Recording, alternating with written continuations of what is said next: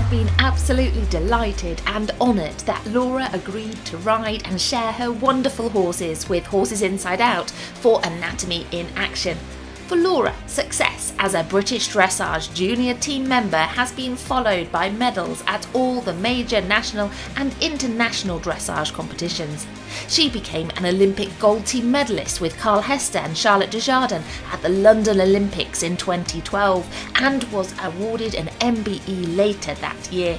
Laura and her horses perform in the walk, trot and canter videos as well as the half pass, piaffe, passage, flying changes and transitions videos of Anatomy in Action. It has been a personal pleasure to work with Laura's horses over the years and in this project.